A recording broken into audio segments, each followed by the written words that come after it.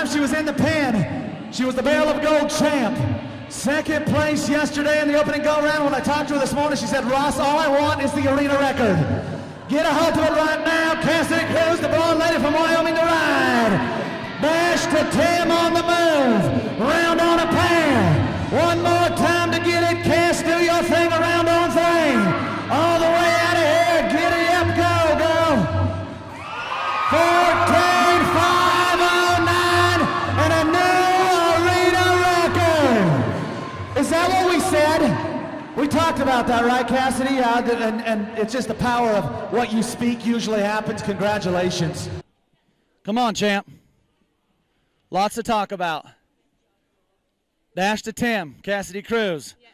Man, you qualified for your first Wrangler National Finals rodeo appearance. That's coming up. But let's just talk about what happened here this morning. I caught you outside. I'm a big fan of speaking positive things into what's going to happen into our life. You came up, we chit-chat a little bit. I said, you ran a 7 yesterday. You won second to go around right behind Rachel Millimack. You did a great job. You said, Ross, I'm trying to break the arena record today. That was what you said, and you were so positive about it, and with the great horsepower that was here, it was a tough race, right? Yeah. Oh, this was extremely tough. I mean, it was only separated by a couple tenths with the best horses around, so it was really tough. So now we get to you. I talked to her this morning. She spoke it out there and said, I'm going to break the arena record. You come in a 14,509. The arena record was Vanna Walker and Dan Am famous, a 14,529. That 09 right there. You come across the score line, blow the roof off the Cottonwood. What was it like? I was pumped. I gave a fist pump. Yeah. I mean, it's what I've been talking about for a long time, and I really wanted to break the arena record. And when it happened, I was extremely happy. Yeah.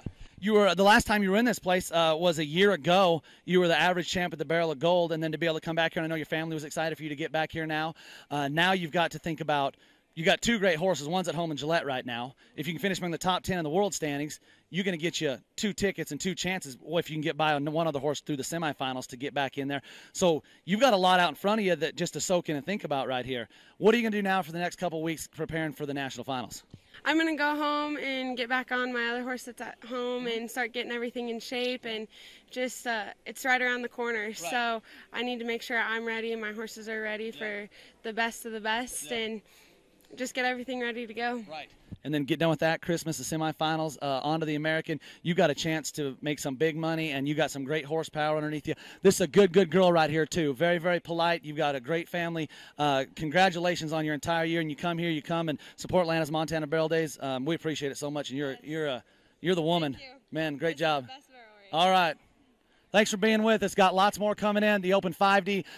Great contestants here, the Montana Barrel Days, again presented by Barcade Construction and Copper Spring Ranch.